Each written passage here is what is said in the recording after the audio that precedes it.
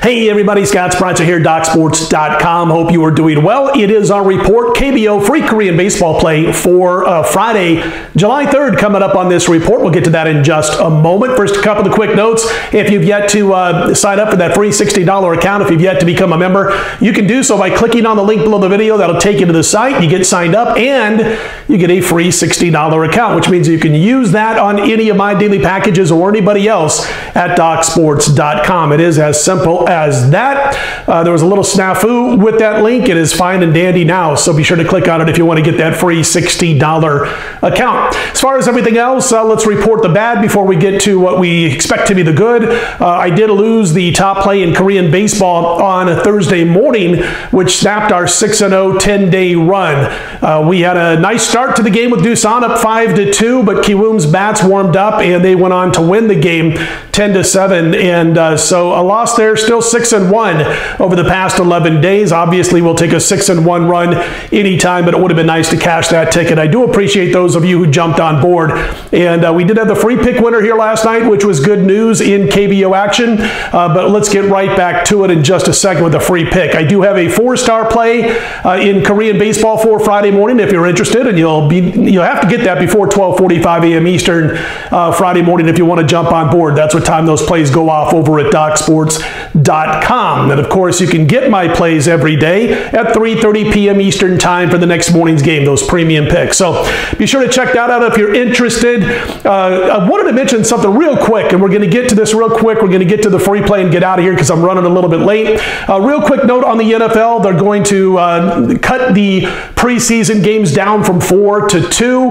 As a football fan, I like it. It means we are going to have potentially less problems that come about by players and large groups being together. We can get to the start of the regular season and power through the virus. As a bettor, I'm telling you what, I've said it many times, if you want to know about an NFL bettor and you want to know how well they are, how well they do, if they're legitimate, ask them about preseason football, because there are plenty of opportunities to wager on or against certain teams in preseason play. So for that part, I'm kind of bummed that we're going to be down to 2 weeks, but listen, that gets outweighed this year by a once-in-100-year pandemic, right? So let's just get to the football season. If it takes 2 preseason games and then we can move on, more power to it. Some baseball talk real quick.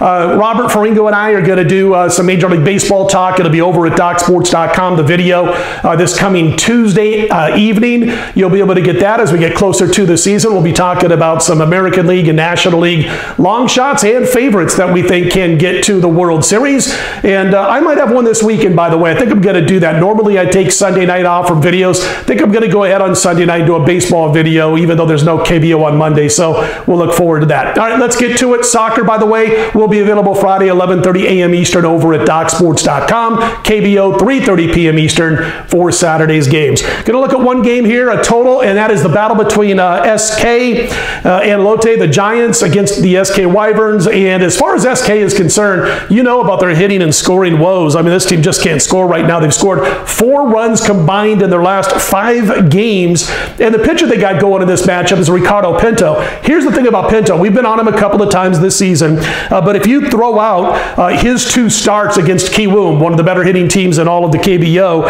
man, all of a sudden his ERA looks great. He goes from an ERA of just over 4 down to an ERA of 2.26 in his other 8 starts. Again, when you toss the 2 starts against Kiwoom aside, this team on offense, as you know, 9th in run scoring, about 3.6 runs per game, dead last 10th in both team batting average and OBP. And as far as the other side is concerned, Lotte, I know Adrian Sampson has had a couple of the rough starts here and there, but when he took on teams that were more to the level of what SK is as far as the offense is concerned, he pitched all right. He did so against Hanwha earlier this season. So we'll look for the SK bats to stay quiet. We'll expect Ricardo Pinto to fare well against Lotte, and we're going to recommend the play. Under 9 juice for the most part, minus $1.20 on that under. Free play again for Friday morning KBO, under between SK and Lotte. And by the way, we will be right back here on Friday between 8 p.m. and 10 p.m. Eastern with the play from Saturday's card. We might have some more action involving soccer on that particular report, and we'll be on earlier than we are tonight. Just got a little bit behind